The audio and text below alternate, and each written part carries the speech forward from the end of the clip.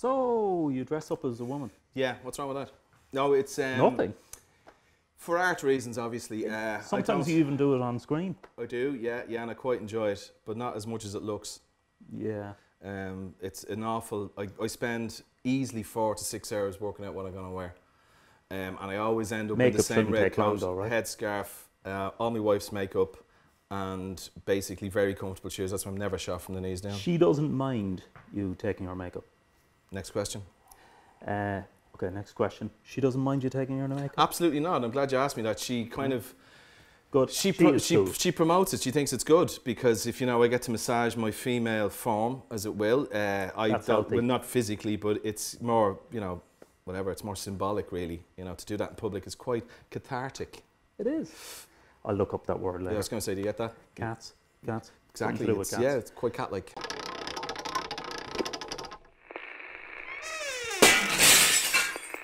It's the end of July. Galway Film Fleadh is over. The World Cup is over. The heat wave continues unabated. Here we are for No Budget, and we're here with Pearse Halpin here tonight. Pearse, I have your bio here. Yep. So, because just to prove we do research here on this show. Yes, so we've extensively researched. Yeah, go for it. So your bio says he was born. That's essentially it. And that's basically it. Yeah. I do believe since you were born that you did do other things like you're a songwriter. Yeah. You're a director, writer, comedian. Yeah. And I believe you won an award for the best playwright in Mountjoy Prison. That's correct. That's where we met, in fact. Yes. Which was pretty buzzy. But completely innocent. Yes. Totally innocent. That was a complete misunderstanding. We're 100% innocent. Not in jail, though. We weren't. You know, it's... Look, what happens in jails? Well, when you're closer, you know, when you're thrown into an environment like that, exactly. I'm cool with that, as you can see, because it's you know, it's just you have to behave. You have to, you know, you have to play the game. Why is that? You got to keep the lid on these places, you know. Yeah. So yeah, you felt like a man. It's just the way it worked. Anyway, no, I was born. You're right, and those things I've done since then, but did a good bit of breathing first, and started to walk, and I remember my first memory. You're probably interested in this. I know everyone else is. Everybody's interested. I remember the actual tassels on the inside of, my, you know. So I just remember the tassels from the inside of my pram, and I remember strangers looking in, and no one believes me, but it was literally like one, and that was my earliest memory. Yeah. So that's when I immediately got into acting. You know, pretending to like people looking at me in the pram. So tell us about music video, because that is cool. Yeah, the new music video we've got coming out. Well, I suppose a little bit of background on the music side of things was I've always played music, and I got a record deal in 2013 with a country label in Hamburg in Germany. This sounds like a spoof, but it's not. It's actually true. That. And Horslips. Involved in some way, right? Well, Horslips. Two out of the 4 of them, you said. That's right. Eamon Carr and Jim Lockhart, which is literally 50% of Horslips think I'm brilliant. Yeah. The other 50, I'm not sure. But I do remember. The jury's out. I don't know. They just don't return my calls. But I remember Jim had me on late night or late date. He was covering for whoever it was. He used to on RTA. He's doing that now. He used to produce the Dave Fanning Show, right? That's right. Yeah. And he got in touch with my PR guy, was Mr. Barry Hartigan, who'll love a shout out because, you know, he's into that always sort of thing. Always good to get a shout out to some good guys. And yeah, so Barry was doing press, and he gave it to Jim Lockhart and Eamon Carr, and Eamon Carr writes in the Herald, and we got, like, you know, a glowing review, and it was great. It was all about power pop, you know, and nice, you know, very nice things. So yeah, so 50% of Horslips think I'm great. The other 2, I'm not sure. So yeah, we got a 3-album deal in Hamburg. I say we, me, and good. Yeah, I have 3 albums under my belt. Didn't really make much money at it, but I still think they're great. It's for the art, right? And I like them as well. Thank God, yeah. Yeah. So your latest music video now, when's that out? That's out next week, right? That's out in a fortnight's time. Yeah, that's. I collaborated with the great Tommy Moore now, who's playing with Mick Pyro. He's played with everybody. Andrea Tunes plays drums, who was in Republica Loose and has played with basically everybody. Kieran O'Malley. Yes, we got together, we recorded with Conor Brady up in Camden Studios, actually not far from here. Yeah. And it's a standalone track called Drowning the Sound.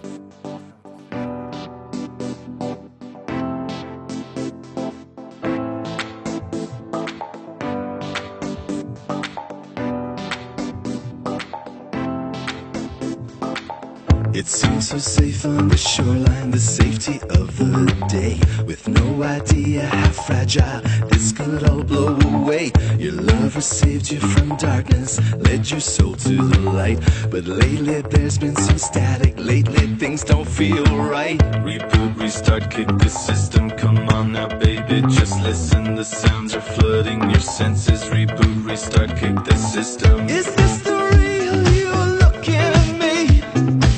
Normanstown, the TV show. Yes, I was going to get to that. And there's a great friend of ours, Claire Milan's involved in that as well. She Claire. She actually steals the show so much that we had to go back and shoot it again. Yeah, very proud of her. I've said too much.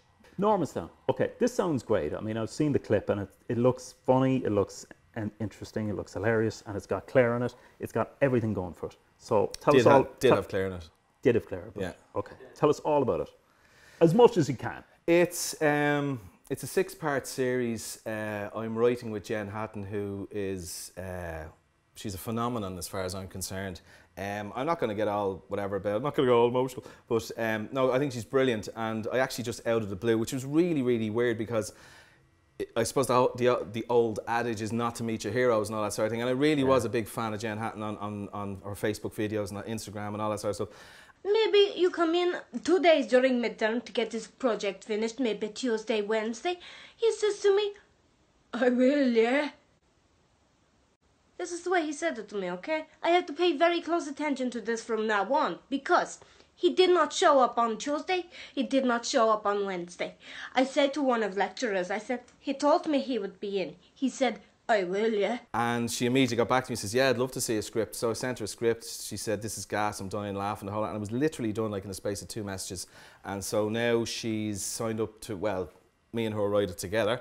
Brilliant. And we're in the process of, things are taken. We kind of filmed the pilot about 6 months ago, 5-6 months ago, and we've released a couple of teaser trailers, but the new stuff is a very different animal. Well, it's a different animal. It's getting very gritty, Darker. Black and white. No, it's actually, it's really good. It's like Shameless, kind of, with the odd Benny Hill moment. Good, sounds good. And like, there's something great about those kind of locally based. I mean, it's based in North County Dublin, right? Fictitious town, yeah. Fictitious, yeah. So no one gets sued or anything, and you know. But we all love those sort of local based dramas. I mean, for sure, it's relatable comedy. That's what it's all about. Relatable dramatic comedy, I think. Yeah. Relatable dramatic comedy. You know, I think it's going to create its own genre. It's that good. It will have all the ingredients, and it has already. I said, from doing films and TV and stuff, that if something jumps off the page and you're about wetting yourself laughing, and then you're getting really serious and like you're kind of, well, we don't need to touch on this because we just talked about, like, it's kind of organic, but at the same time it's really cool trying to impress each other because it brings the best out and all that sort of thing. So it's going to be great. It's going to be really good. Yeah, I'm looking forward to seeing that because it sounds brilliant and it's very promising. So, the comedy. So you're into comedy as well, which is great, and I've seen some of them. They're brilliant. Thanks very much. Good, very entertaining. Cheers. Do you want to talk about that? No. Fair enough. Okay. I mean, you do that good one about the North England guy who's running a cheat. Niall, that Northern England accent is so reminiscent of all those cheesy shows and sort of salesman types. You want me to do it, don't you? Yes, I do want you to do it. Yeah. Go on. Well, I'll do it now in a minute. Will I? You know what it feels like? It's exactly like, with Christmas. You're on the spot. No, at Christmas when, one Christy Moore song you've been practicing for months or whatever, and then go on, you'll sing, go on, you'll sing. Yeah, go on, you'll do it. That's the last thing you want to do is sing in front, because they're not going to appreciate it. You have to get this chord. To do that, you're going to end up absolutely, like I'd say, your development put back 20 years. Yeah. And you're going to be like, oh God, I'm terrible. I can't sing Spansel Hill. So that's why I'm asking you now. Yes, exactly. Hello, welcome to Get Shut. Today's show, we've got this great tit. Fergal. Is it Fergal? No, Fergus. And it goes on like that. And it's obviously not scripted. Well, my thing is, this isn't. But we kind of... Totally off script. We have the crack. Totally natural. And then we have Sissy, of course. I play Sissy, which is yes, a woman. The woman, yeah. Yeah. Yeah, I did notice that you dress up as a woman. Did you get that? It was quite subtle, all right. This man nearly represented us in Eurovision. This year, we got to the last 5. And we were featured on the Ryan Tubridy show. That is brilliant, man. Keith Hanley is a good friend of mine from Cork. He won the Voice of Ireland competition in 2011, I think. If it wasn't, don't shoot me, Keith. Could have been 2012. I think it was 2011. Anyway, he won, so very easy Googled. But if you do shoot him, then we'll all become more famous, So, maybe consider it. I'm not saying you should do it, but, Yeah. Look, just put it out there. It'll be for the good of the show. Right? Yeah, that's cool. You know, Film on the go as well. That's your planning. Yeah. Tell us about that. I'm working with a scriptwriter called Niamh Gleeson, who's pretty cool. She's done an awful lot of work.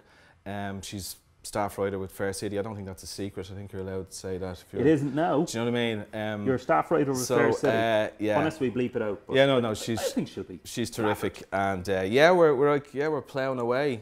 I can't go into too much detail because it's not finished. I'm joking, of course. No, it's an extension of we got on short screen on RTE, and the two characters in that are two artistic zombies. One's a songwriter. Yes, that's when I was going to mention this cool photo which we're going to imaginarily look at down here. Yeah. Of you in the middle there, right? No, that's me on the right. On the right, yeah. Yeah. Joe Rooney, yeah. I think that's him on the left. I'm not sure. Yes. Okay, cool. And that looks brilliant. So that's coming out in October, right? October the 29th is part of the Halloween schedule on RTE, which is really good. And that kind of sparked the idea then to do the feature. But it's gas because we're two kind of middle-aged, aging zombies, artistic zombies. I'm a songwriter. He wants to write, paint still life and stuff. Obviously, if a zombie's not eating someone's head, it wants to paint. So, yes, that's what the movie is. Yeah. Instagram their dinner, presumably. Yeah, brains. That's what the film is going to be about, and we're glutton for punishment. You're going to go for the feature, right? Yeah, you've done one. Yeah, and we were just discussing this off air about whether you should or should not do a feature. So which is a relief to be able to do something. I haven't done a 1 minute clip, but I find it intriguing that films are getting not very quickly shorter, aren't they? Like you could get away with, I think, kind of some of those. I know what you did last summer could be like 75 minutes or something, or and that's pushing it a bit because I remember the Beatles, they were the ones that actually made what an album had to be. I think it had to be over 10 songs or something. Yeah. Before that, you could have 8 or 11. They spent 6 months in the studio, which was kind of unheard of at the time. Yeah. So they changed it all. Yeah, but it ends up now that you're like in a situation where you've gone from 90 minutes or like or Once Upon a Time in America, which I think technically is like 4 hours long or something, 4.5 hours long. Yeah. And then you've got a 1 minute movies. Like, geez, it cuts back in the catering anyway. I know that for a fact. Yeah, it probably would. Yeah. Made one myself. In fact, then 15 seconds. 15-second ones, yeah, which we have made as well as a group here in No Budget. Yeah, and it's amazing. I mean, where to next? The 1 second film. Still frame. No. I think you're stretching a little bit there. Definitely 2. I don't. 2 seconds. If you go less until you lose the artistic. I suppose 1 minute, 1 second for setup, and then 1 second for resolution. Yeah, that should be enough. Depending on the genre as well. We could do one right now. You could. Yeah. We'll do one later. So, like, just to recap. Okay, you write. You're a comedian. Do you do stand up? No. Okay. No. You were involved in the Eurovision. You do music videos. Yeah. Directing them now. Yeah, the new one I directed. Yeah. So that is pretty multi-talented. I mean, I've been busy. Yeah. But don't give up the day job, kids. Yeah. Just become an accountant. Yeah. It's easier. Yeah. Absolutely. It's easier than the poverty we have to go through. After all of that, after getting to the Eurovision, the films, the music, everything else, what's the next step? More. Pearse?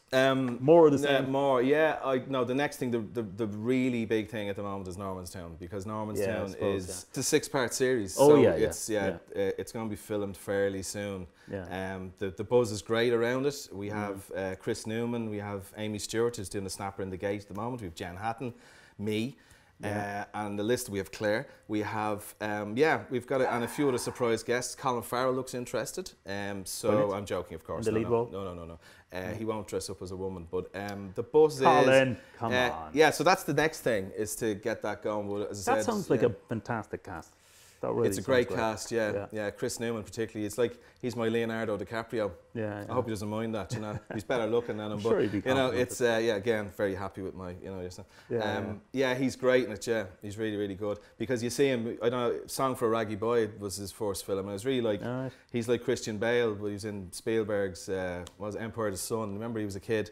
And for me, it looks kind of really similar the way they've developed, which is really cool. Again, I think he's a lot better actor. He'd make a better Batman anyway, I know that. Yeah. But, it's just the way he talks as Batman really upset me. But it's great to have them on board. Yeah, they're deadly. And like, what do you plan to do with it? Because it sounds like it's got a lot of potential. Where are you going to sell it? Where are you going to show it? What are you going to do? Well, we're going to go through mutual agents. We're going to go down the route that basically whoever doesn't pick it up is mental.